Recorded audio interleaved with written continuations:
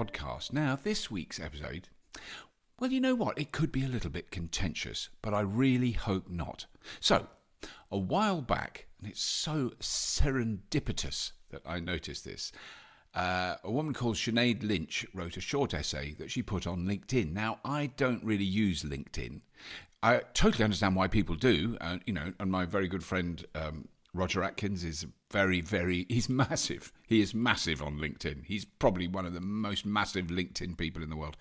And he uses it all the time, but it's very much I always think of it as, if you want to find a job, it's a really good way of doing it. If you're a highly skilled professional person, you go on LinkedIn and you've got your CV on there and people know who you work for and what you did and, stuff like that happens. I've never had a job, so it's really doesn't... I've always worked. I just want to point that out, listeners. I've never stopped working, but I've never had what you would classify as a job. In some ways, I'd quite like to have one. Anyway, Sinead Lynch does have a job.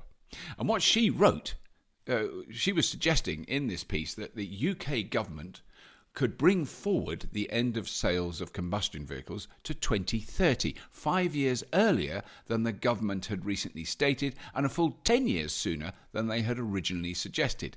Now, there's nothing that surprising about this. A few other activists, pundits and engineers have said similar. I've spoken to quite a few people about it. But this piece was written by Shell's UK country chair. Sinead Lynch works for Shell. It's one of the biggest and oldest fossil fuel companies on the planet. And she is suggesting, quite openly and publicly, and presumably with the approval of the board and the management and the corporate structure of Shell Oil, she is suggesting that we stop making machines that can use the fuel they produce. So I was intrigued, very intrigued, and I got in touch with Sinead, and she very graciously agreed to be a guest on this very humble podcast. And I think it's a fascinating discussion. I just want to give a little bit of background to why, there's some...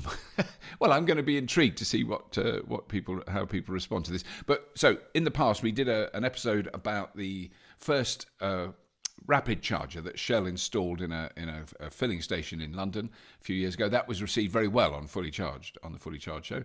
I then did a few months later. I went to a thing that I'd been to before, the mileage marathon. So it's a student competition which is sponsored and financed by Shell to produce ultra efficient vehicles. I mean, to a degree that is just insane. So super efficient. Petrol and electric. We did cover the electric one, that's why I went there. But petrol and electric vehicles that can do thousands of miles to the gallon, not like 100 miles to the gallon or 200 miles, no, thousands of miles to the gallon.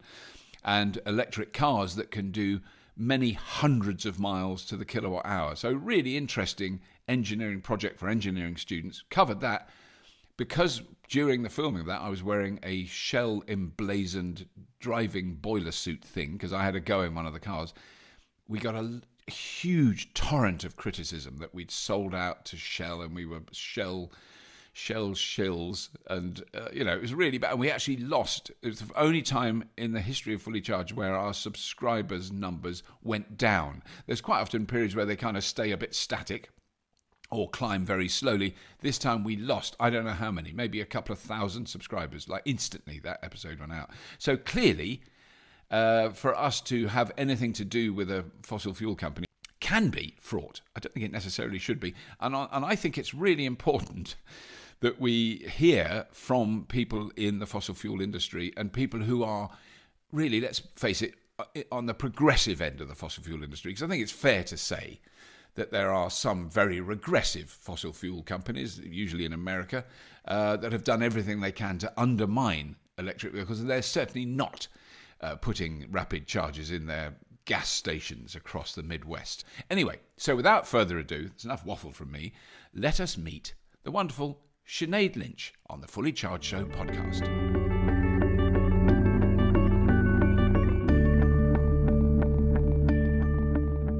Sinead, thank you for taking time to talk to us on Fully Charged. I mean, I was just blown away by the things that you said. So, and it's probably been filtered by social media, and that is actually.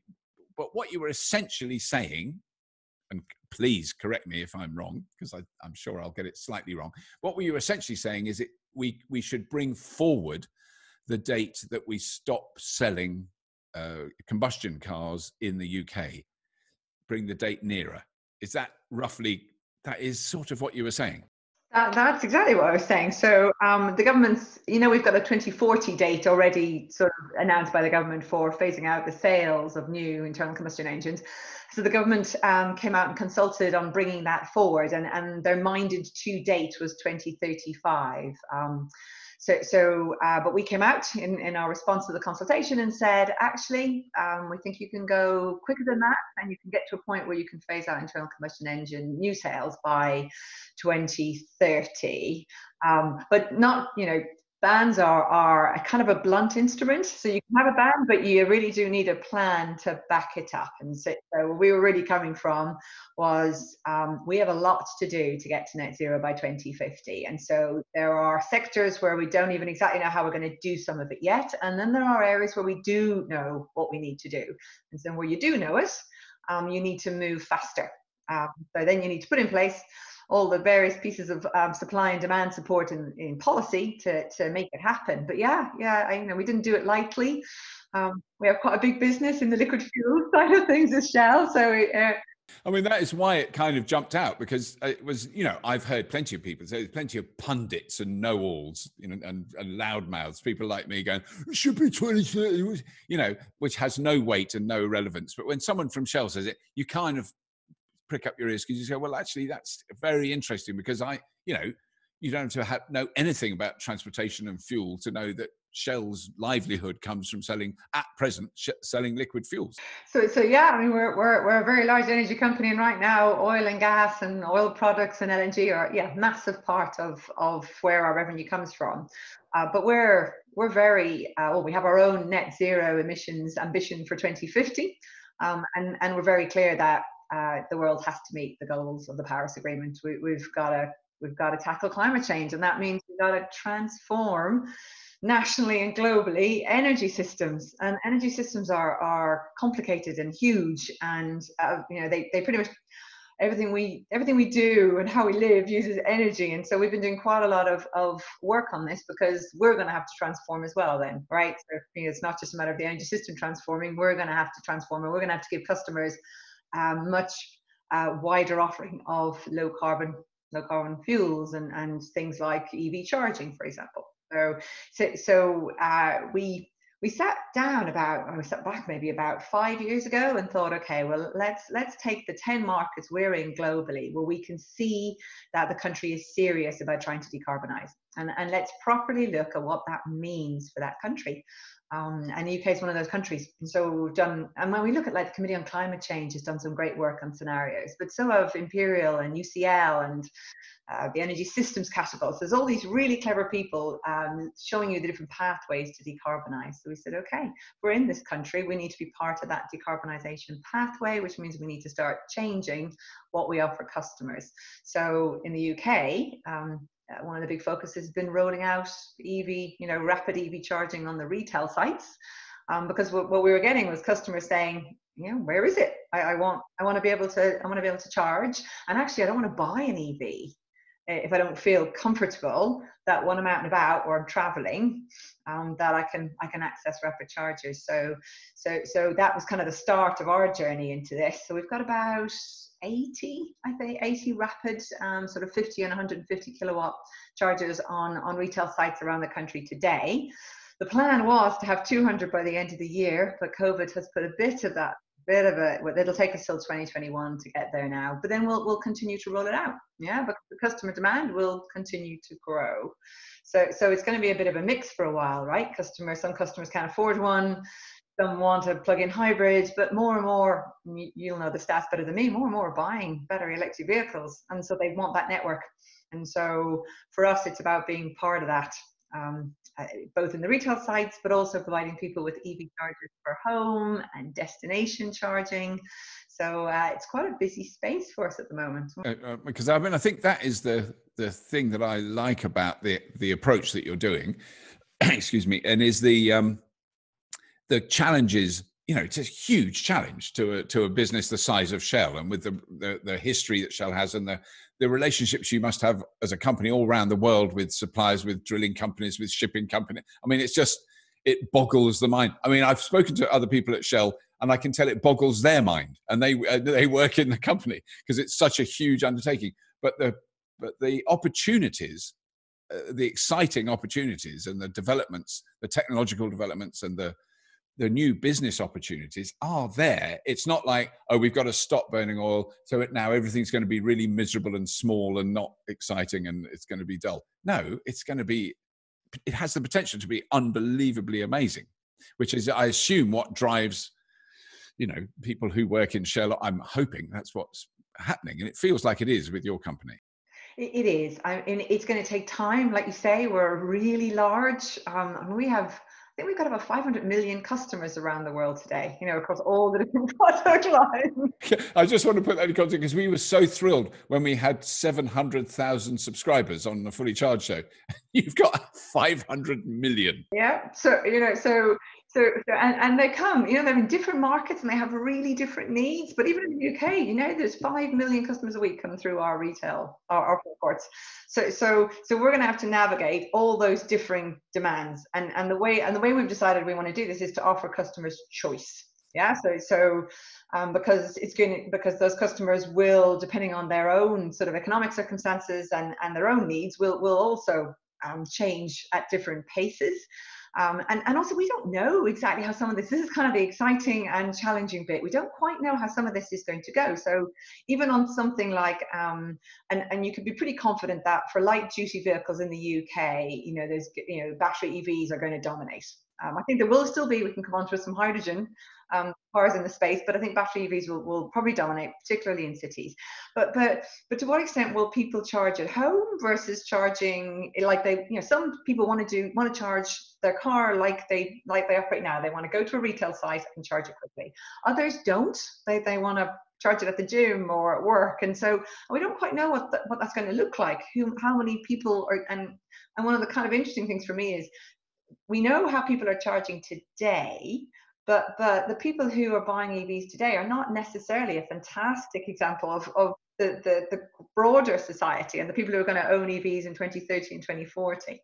So for us, it's about not picking a winner and not really dictating the answer, but just setting out the offerings for customers. So, if you want to do it in a retail site, we've got rapid chargers. The 150 kilowatts can charge a BEV, 80% really pretty quickly. But if you want to charge at home, we bought a company called New Motion, which is, I think, one of the largest suppliers of EV chargers in Europe. And so New Ocean can supply you with a home charger or a charger in your office or for a gym or a supermarket. And we're also we're part of the Ionity partnership, which is rolling out that rapid, ultra rapid. Ionity chargers do sort of glow in the dark, yes. 150 kilowatt chargers. So there's, we're going to have, I think, 10 retail sites around the country by next year that also have those. So the idea is, let's learn. And then one of the most exciting things right now is our project Evelyn. So that is taking an existing forecourt in London and taking out all of the conventional fuels pumps and replacing them all with 10 150 kilowatt chargers. So basically creating an EV charging hub in London and seeing how that works. And of course, if you're going to do that, you're going to need a really nice place for people to hang out and use wireless and have a decent cup of coffee and some nice food. So we've got a really cool and very funky designed sort of shop and hangout area. So it's trying to get all of that together, and then we continue to be surprised by what we learn, and this is sort of what it's about in a new market. There's an element of kind of learning as you go. Yeah. So when is that due to open then? Because I've heard about that for a long time, or quite a while, the charging hub in London. Do you know, have you got a rough date? Well, actually, with where we are on COVID at the moment, I'm hoping it would be by the end of this year, but it'll be 2021. And again, it's taking a little while to get the planning. So the planning's been submitted, and we're doing some work on that. So as soon as that planning permission gets granted, then we can get on with doing the work on the site. I had this extraordinary tweet today, which was don't know the person. They just sent a tweet to me with a photograph of the guy. He's plugging in his car, and he's very excited. And he said, "I've never been interested in cars. I don't care about them at all. This is all your fault. You made me do it." It's kind of a jokey thing, but he said, "But I'm really loving it." And I think that is a really important turning point, because up to now, anyone who's looked about it, thought about it, made the decision, bought an electric car, just as you're saying, is a very unusual customer generally. Because I would put myself in the lower band of people who are interested in cars. But I think that change is, we're just starting to see, it's not the early adopters anymore. There's people now buying electric cars who aren't that bothered, but they've heard that these are all right, and they're now beginning to trust them. And that's where you'll see the growth in sales, which we are seeing around the world. Your ability to produce the fuel that you're selling in a forecourt, if you like, which is what you do now. But what about electricity? Because you could produce the electricity that you then sell to the customer in the forecourt. I mean, I know you do some of that, but I mean, is there sort of bigger plans to scale that up? There are. So when we look at what are the opportunities, I suppose, in an energy system that's going to rapidly, it's going to decarbonize over the next, well, it's starting already and it's going to continue for the next couple of decades, then you clearly see that electrification is a massive opportunity. And so one of our sort of stated strategic ambitions is to build a large integrated power value chain, and that means just as you said, that we would have a position in the generation side of it, low carbon, renewable generation.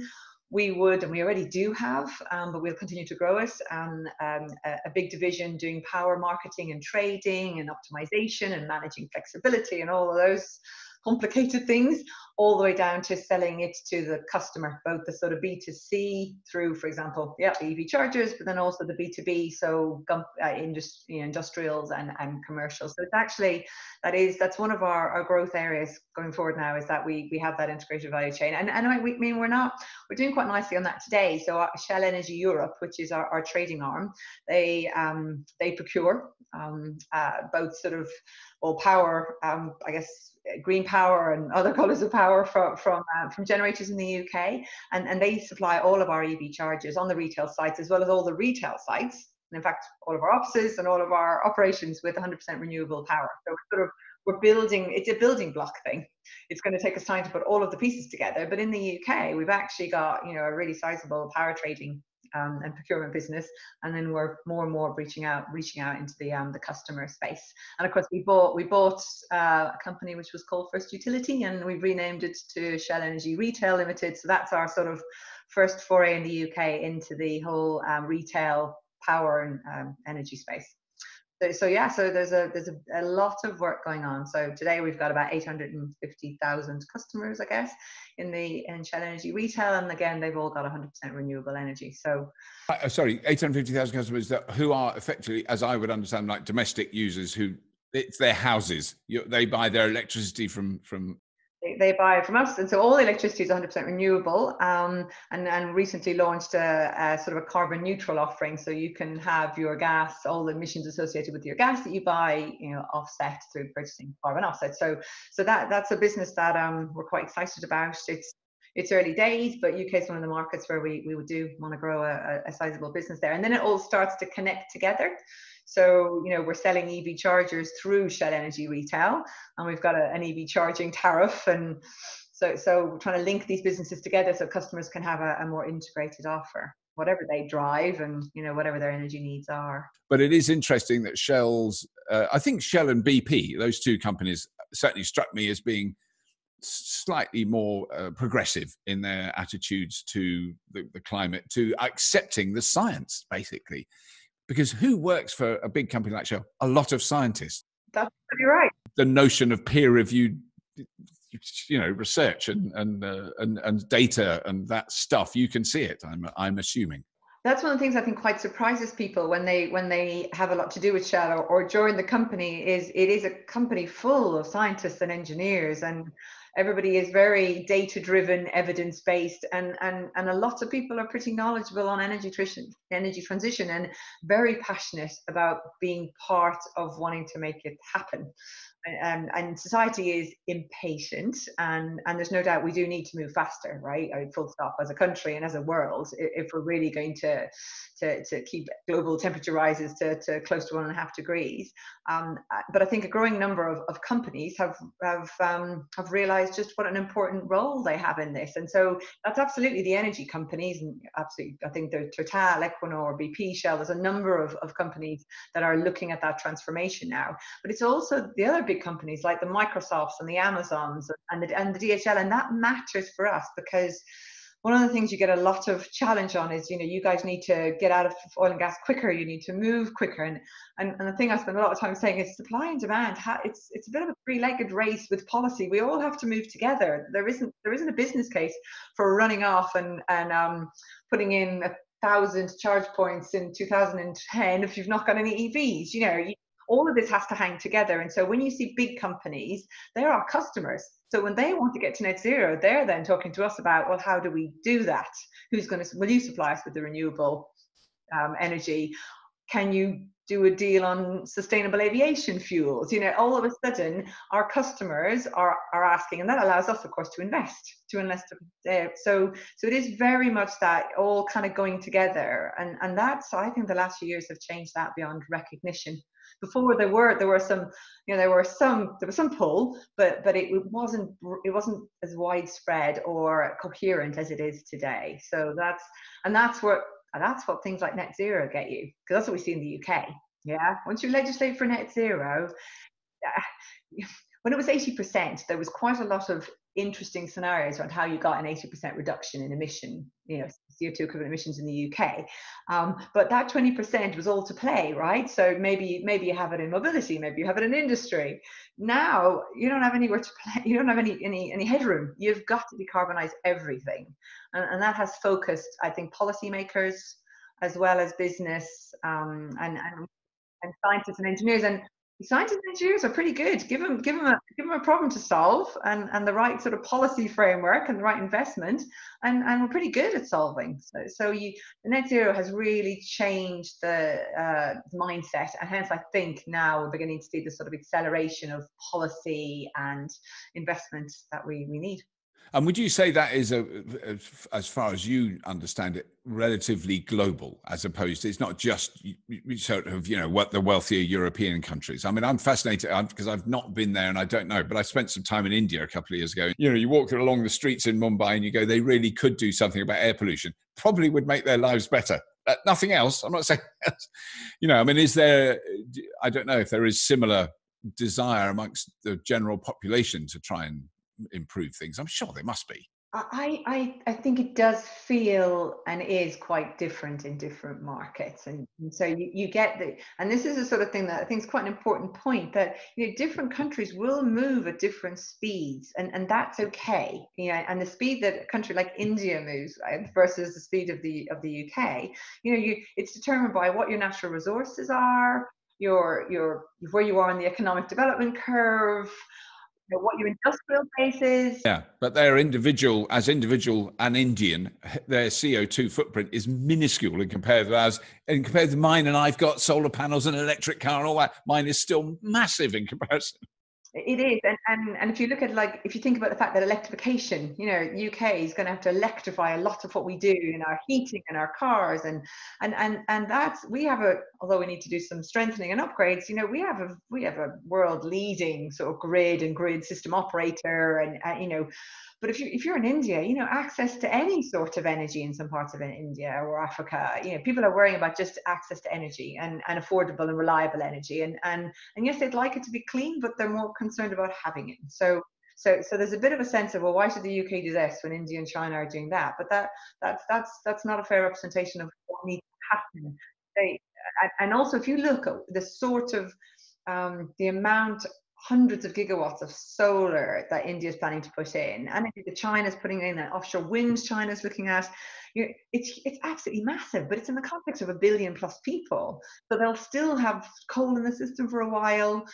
They will use a lot more gas, which hopefully will displace that coal. And then, and then as we develop the technologies, that creates a massive export potential. Yeah. So there's industrial benefit to the UK and economic benefit to the UK, but there's also a huge export potential for countries that are a little bit further behind. So I think we do need to break different countries down. You would expect the EU and UK and indeed the US, which despite some of the political sides of things, is actually moving quite fast in many states like California. Yeah, so you'd expect that we are the sort of the regions and the countries that will move quicker, and we need to help other countries and develop the technologies that help other countries come too. But you have to allow them economic development. It's just they have to do. I heard Mary Robinson say this once, and I thought it was very well put. You have to allow them their economic development and help them have it at a far lower carbon footprint than ours.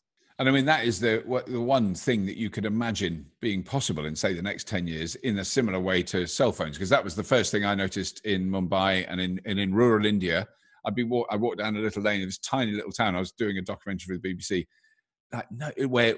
When you end up, when you do things like that, that's the good side of it, is you end up where tourists definitely don't go, because the towns we were in, you could tell they had not seen streams of white tourists walking through that town. They're just staring at me open mouthed. They were so lovely and friendly, but so many of them had smartphones.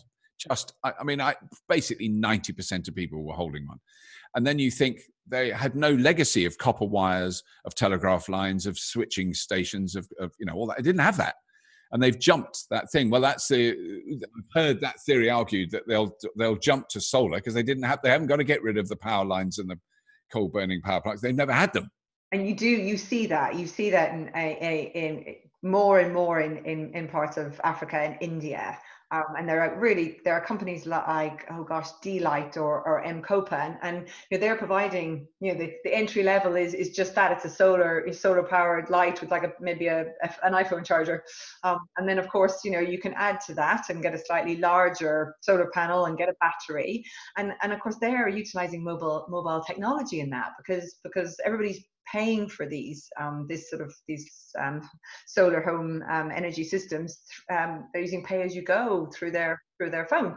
All of a sudden, because people are connected, you can actually you've got a business model there that companies can leverage to roll out to millions of people now, these sorts of off-grid home solar systems. So yeah, there'll be parts of the world that never see the sort of energy system that we had today. And then there'll be a certain amount of grid technology probably required in cities and the like. So it's about getting that balance correct, I think. We're not going to stop extracting fossil fuels out of the ground because it's too useful. But my argument has always been, can we not burn it? Can we use it in other ways, to do more useful things? Because that's what I find fascinating, is how you transition, just the scale of it. So you're producing all this fuel this liquid fuel at the moment, but the plan presumably is that will gradually, you will be producing less of it because people are going to be using less. But that's got to transition, as a company, getting the money in from other sources.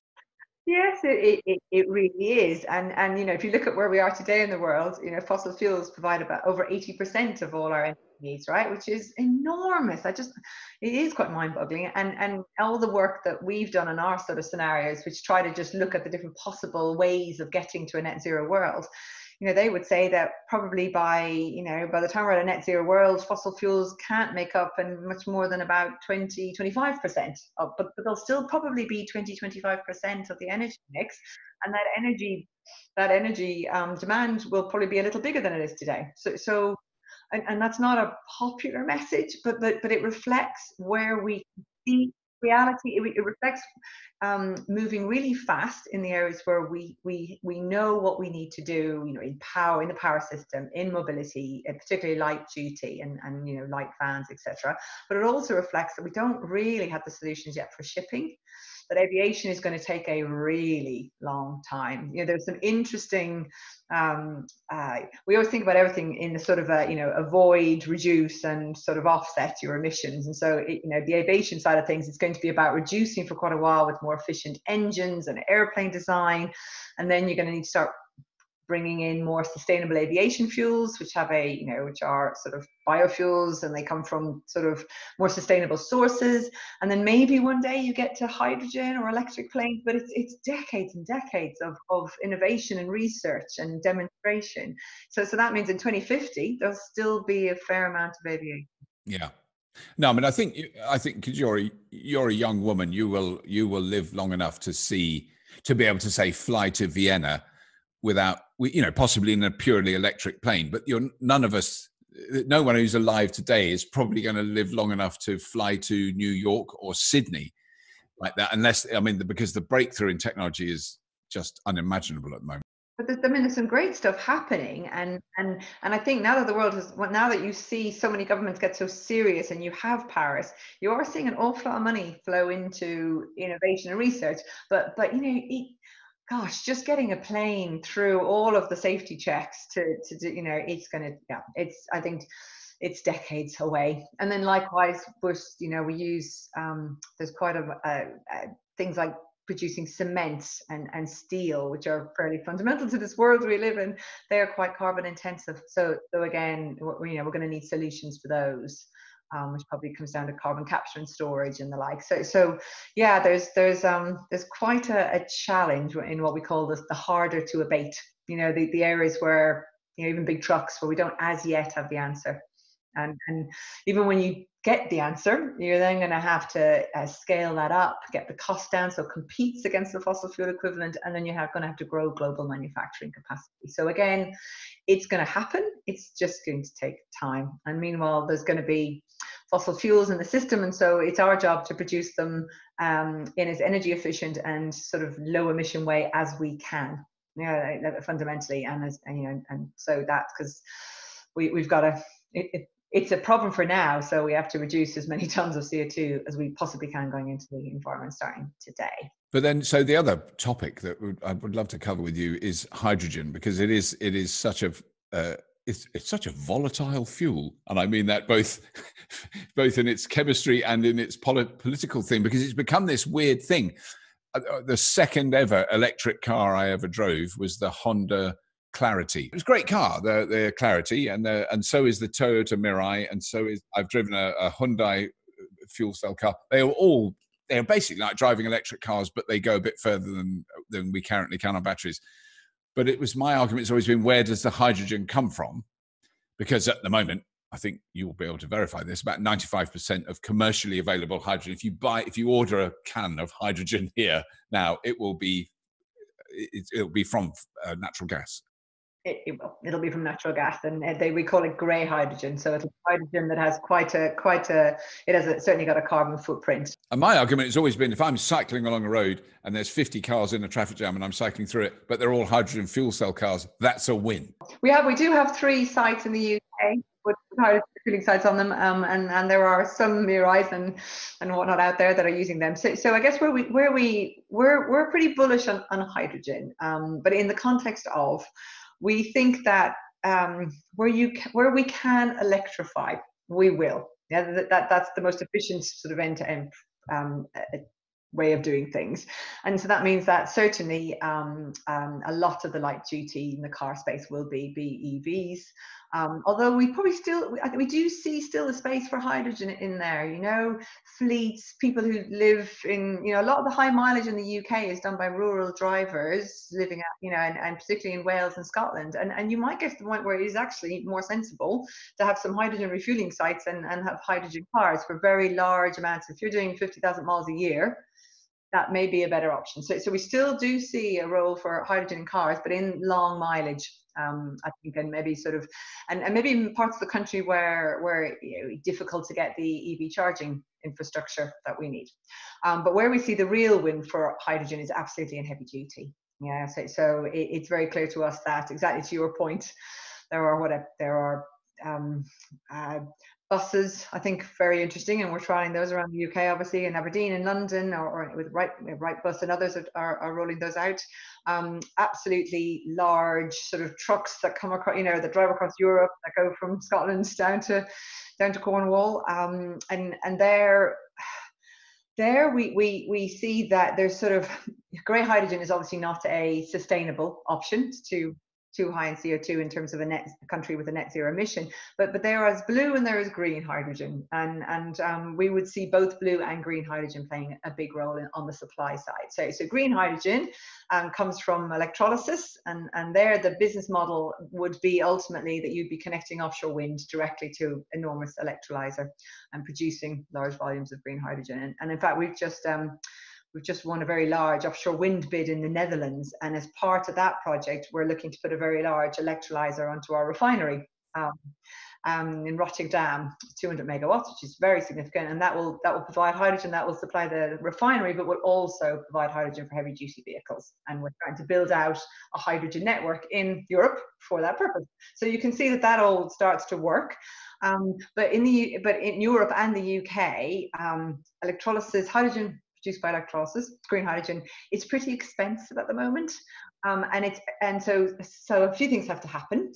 You need cheaper green electrons, which as we build out more and more offshore wind and we have more and more windy nights when nobody wants electricity, we will get. So that comes with scale of offshore wind and renewables. And then you need to work on, the cost and the efficiency of electrolyzers. And again, there's a lot of research going on into that. And you would expect that they would follow the same sort of cost curve that batteries and offshore wind has followed.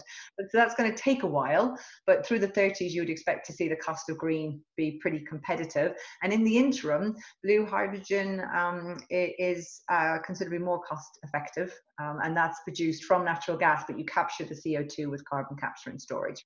And does that technology exist now, the carbon capture? Because that's an area that I haven't really focused on, but it's often a term that's often used. Although I saw a carbon capture system at Imperial College a few years ago. We got one built in there for the students to work on. Yeah, it exists. There's probably, I think there's about 21 commercial scale CCUS projects around the world. We operate one in Canada, which I think, is captured about 5 million tons of CO2. So yes, the technology is not that complicated, actually. It exists. And you need reservoirs that you can store the CO2 in. You obviously need the wells and the pipeline. And the UK is fantastically well placed for that because, of course, our legacy oil and gas industry here. So yes, there's a couple of carbon capture and storage projects. Actually, there's several carbon capture and storage projects being worked in the UK at the moment. We're involved in two of them, one in Scotland, one in Teesside. And actually, Committee on Climate Change has been very positive about the fact that carbon capture and storage is a necessity, not an option. You can't get to net zero without it. You need it for industry.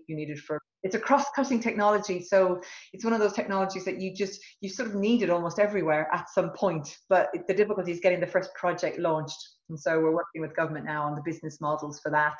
But hopefully we'll get a clean gas project away, and there'll be a hydrogen project away in the next few years. And then you'll start to get the scale with blue, and then the green piece will come as offshore wind grows, and then you can decarbonize quite a lot. So it's going to take time. There's a lot of excitement about hydrogen, and it's been around for a long time. And we started rolling out hydrogen refueling stations in California, oh my gosh, probably 10, 15 years ago.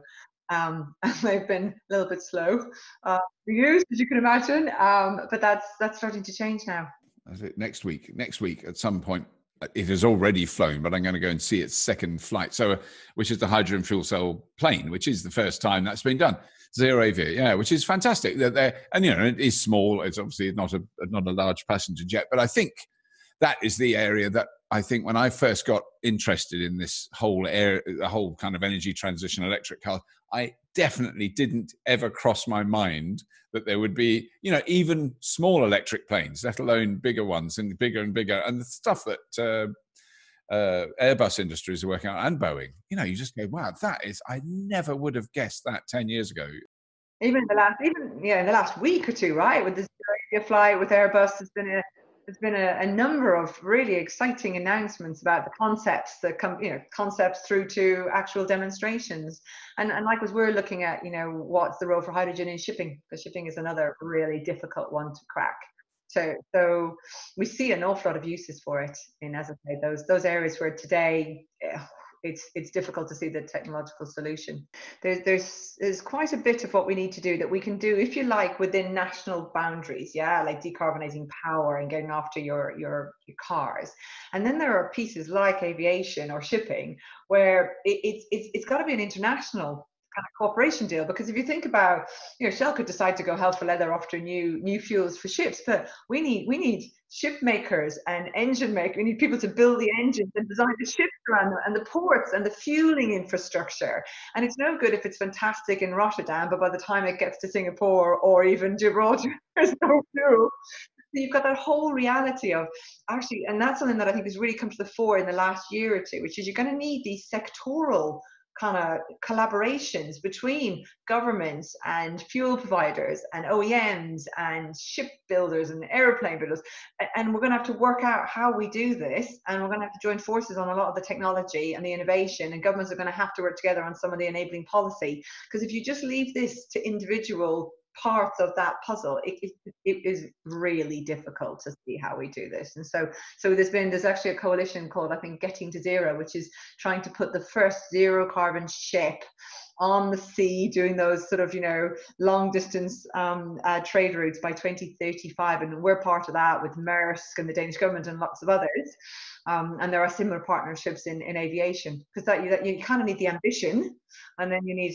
But Shell's actually also a partner on the first ship that's fueled with liquid and hydrogen that was meant to go to Japan for the Olympics. So we'll see how the Olympics go and how that's progressing. But what we've also been working on that. So we're kind of involved in quite a lot of these early stage demonstrations of, okay, well, let's build a ship with those who know how, and see how this works. Yeah, that is so exciting. So that is the exciting position you're in, because I mean, obviously I know a lot of the kind of and I think I support them, and I think they're amazing, the kind of startup local UK based energy companies that are doing innovative things with tariffs and charging infrastructure and all that.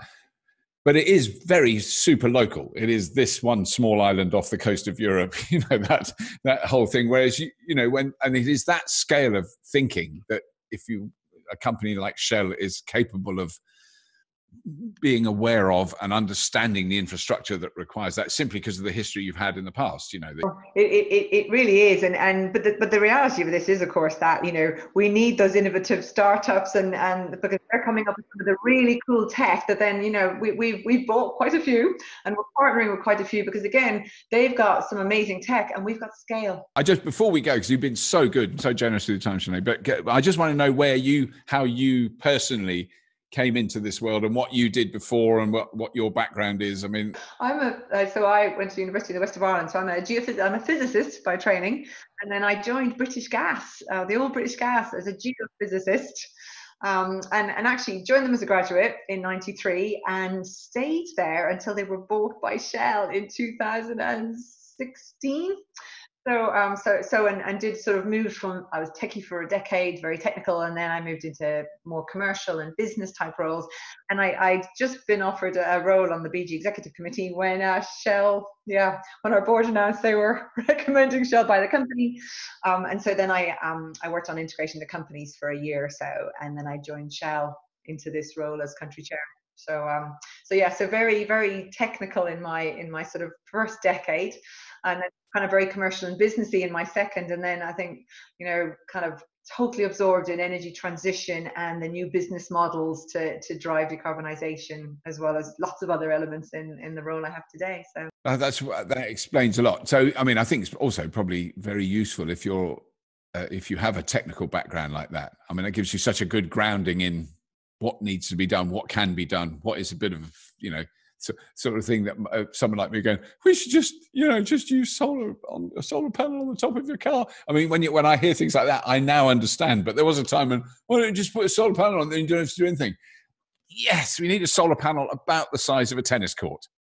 Yeah, no, it's exactly right. And that's what I'm always saying. I'm always sort of encouraging people to think about careers in science and engineering, because you never know where you're going to end up, but it's such a brilliant foundation.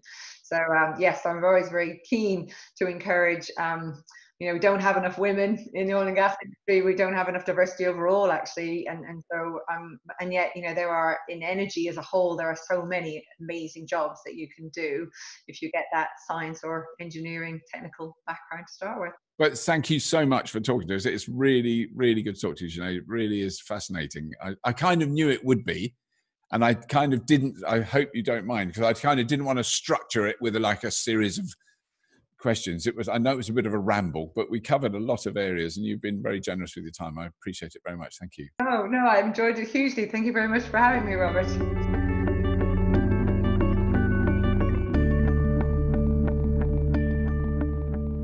Well, I really hope you enjoyed that. It was certainly a fascinating conversation from my point of view. I learned a lot.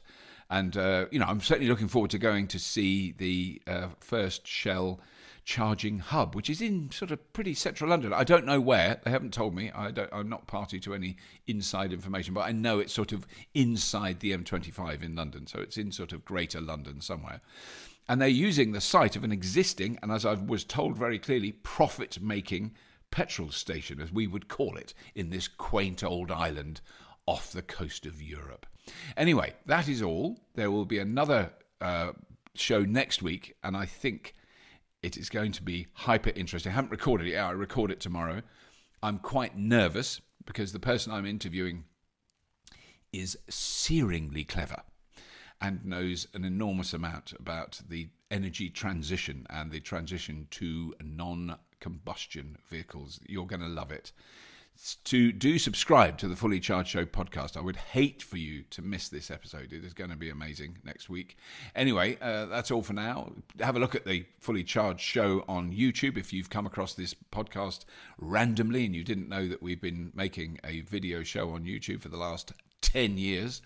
Go and have a look at that, and also there will be a link to Patreon in the show notes beneath this show, which is everyone is now very used to. I don't expect anyone to do anything, but it is an amazing lifeline for us, particularly this year. It's what's keeping us going. Hugely grateful to our wonderful many Patreon supporters, without whom I wouldn't be here talking to you on this microphone technology. That is all. As always, if you have been, thank you for listening.